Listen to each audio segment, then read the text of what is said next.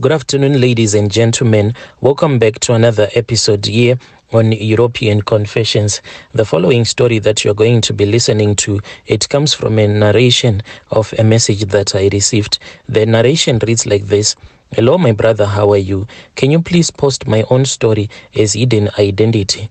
Well, my brother, my story, it goes on like this. It happened, this was like a very long time ago. In those days, there was no such thing like the things that we have right now, like social media. Back in those days, if you wanted to date someone, what they used to do is that they would call out on the radio and they would mention the names of those people that were single and searching. And there was this thing whereby you would go and you would send a letter to the newspapers. We used to call it pen pal. So I then became a pen pal with this other lady, a single rich lady from Zambia. I am from Zim. So when I became a pen pal with that lady who is from Zambia, we started speaking with each other and I felt something great for her. And the day that she sent me a letter alongside one of her photographs, I really got interested into her and we started chatting, and she told me that she actually wanted me to come and visit her there in Zambia. Well, this woman, she was quite rich. She told me that she had this other brother of hers who was staying in the country. I was in love with this woman. She came and she visited me and she told me that she was going to send some money so that I can actually go and visit her there in Zambia. After she had sent me the money, that was when I went and I joined with her in Zambia. But this woman, as beautiful as she was, whenever I would try to touch her, to make love to her, there was always something that was coming up. Little did I know that this woman, she actually had spiritual husbands. She had tokoloshis that she used to sleep with. So then there was this other day when I started to notice that on that farm where she was staying, there was a lot of strange things that were happening. And she came out into the open after I had told her that, after I had asked her why was she staying on that farm all alone, a lady just staying on the farm all alone. But she said that she was not afraid of any thieves, rather she was afraid of something.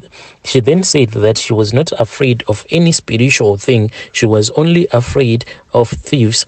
Then she was open with me and she told me that she was a ritualist. Her father and was also a ritualist. She said that she had these two tokoloshis and she wanted to give me one, and the one that she wanted to give me, it was a man. And I said, how can I become a husband to another man? She then said that she wanted to do a ritual whereby she was going to transform that tokology so that it can become like a woman. And the thing that she did, my brother, I suspected that there was murder that happened at that farm. There was this other particular trip when she told me that we were supposed to go to Lusaka.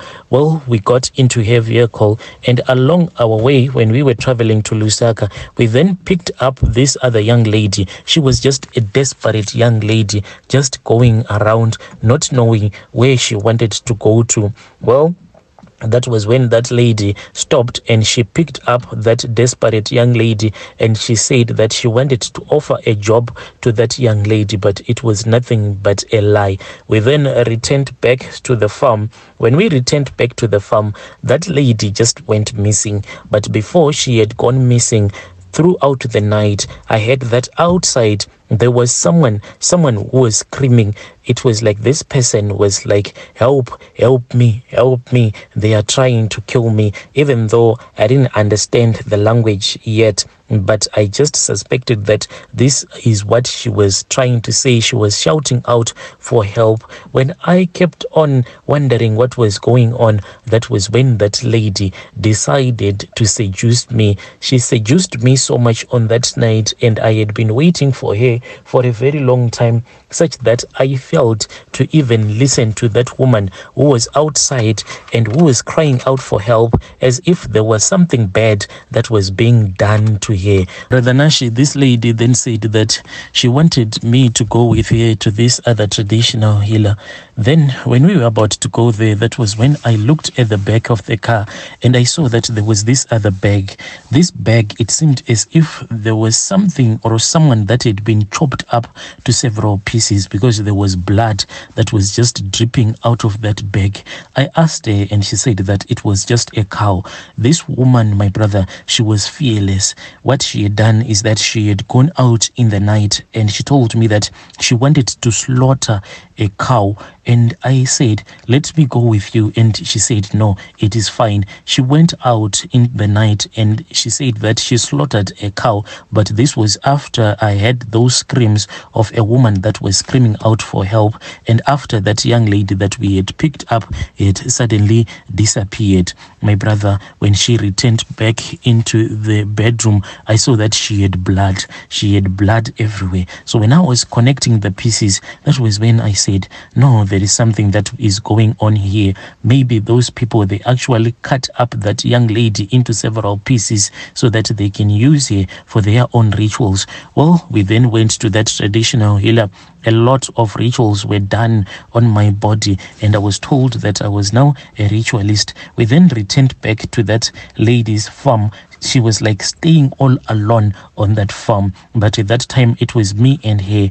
But my brother, this lady, she started getting so sick. She was like really sick, and it was at that time when I started to see the ghost of that young lady that we had picked up at that time when we had been traveling to Lusaka, that one that had been given a job by that evil woman. So when I saw that there was a ghost, I got so scared, and when I looked at that lady that I was staying with, it was like she had been struck by her own demons. She was like paralyzed. She was unable to get out of bed. She was unable to do anything for herself. I said, this lady, she never showed me her relatives or her parents. Right now, I am in this foreign country. What will happen to me if this lady dies? And I just ran away from her. Well, when I ran away from her, I did not have anything. But when I finally came back to Harare, that was when I started regretting. I said, I ran away from my job. Even if I go to speak with my boss, he's never going to allow me to work for him again as a gardener. And at that time, I knew that already he had found someone who was now working for him. I said, what am I going to do? That was when I thought of my other friend.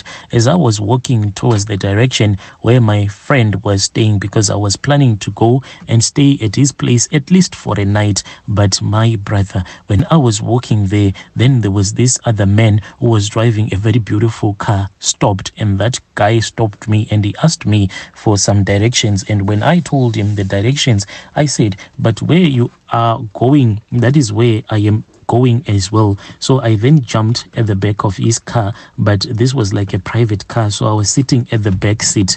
Then as we were speaking, that man, as he turned around to look at me, that was when I found out that his face had totally changed, and it had become the face of that lady, the one that we had picked up when I was still in Zambia, the one that I suspected that they had actually killed her off.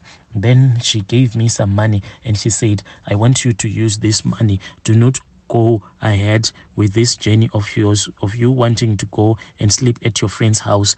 Go and find somewhere else to stay. And she gave me some directions. She said, there is this other particular house, and if you walk like this, you are going to reach that house, and tell them that you are a security guard and they are going to offer you accommodation. When I followed her orders, she did everything. When I followed her orders, I then found out that everything that she had told me was the truth. But my brother, I slept in that room that didn't have anything. The first night I slept on the floor. From there on, I started buying properties and properties. This lady, my brother, she started coming to me. She is actually my wife, and she is very jealous. She then told me where she wanted me to buy our house, which we stay in together. brother, this lady, she only comes to me at night. She performs all the duties that are performed by your normal wives that are alive. Sometimes I can actually hear her doing the dishes in the kitchen, but it happens at night. Even when I make love to her, I just feel like I am actually making love to a normal human being. She gave me that option to sleep around if I want to, but I am not allowed to bring any woman at that house that she told me I was supposed to buy. But she told me that I was not, but she said that I am not allowed to bring any ladies into our home. And my brother, right now I am getting old. Now that I am getting old, I keep on asking myself, what is going to happen to me? This lady, I think that when she was killed by those men, they used an X, because this lady, whenever I see her, she has this X that is always stuck on her forehead, and with that X she destroyed all of my relatives one by one. She struck them dead. I am left with no one except for this spirit of that woman who was murdered in Zambia. I am old. The thing that pains me the most is that I do not have any child and I do not have any relative. So what is going to happen to me the day that I am going to die? Maybe I am going to be buried as if I am a dog. Dear listeners, right there was a narration of a message that was sent to me by one of our brothers.